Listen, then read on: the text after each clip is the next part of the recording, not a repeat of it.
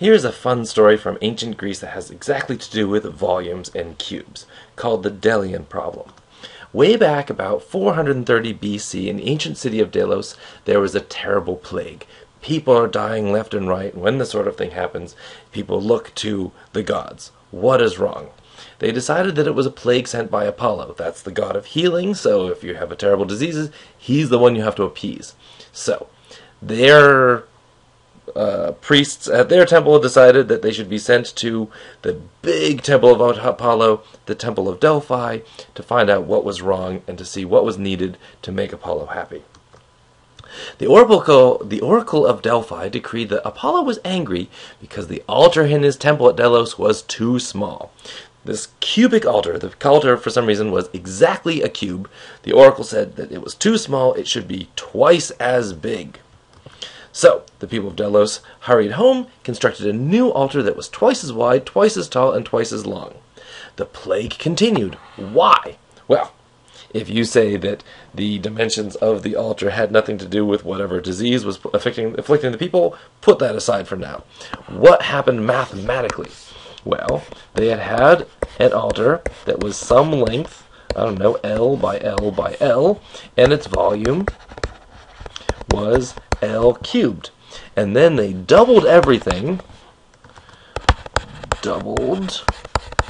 and then it became twice as wide, twice as tall, and twice as long. 2L, 2L, 2L.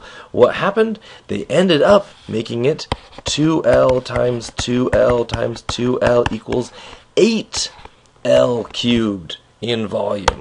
Aha! You see, you can even see, if you think about children's blocks, you can even see the 8 old altars in it. 4 on the bottom and 4 on top. They made the altar too big now. It was supposed to be twice as big, not 8 times as big. But the problem is, what did they need to do? They needed to make an altar. That somehow was x by x by x, and they wanted x cubed to be twice the volume of L cubed. And what they needed, how do you solve for x? Take the cube root of both sides. The cube root of x squared is the cube root of 2L cubed. It turns out that x is the cube root of 2L cubed. So they're not supposed to double each side. What is the cube root of 2? 2 cube root 1.2599. So cube root of 2 is approximately, oh man, what did I just say? 1.2599, 1.2599. That's how many times bigger it is. Not twice as big, but a little bit more than 25% bigger, a little bit more than a quarter bigger. And here's what bugged the Greeks, because the Greeks wanted to do this exactly, and this number goes on and on and on forever, and close enough, man, gods can see through that sort of thing.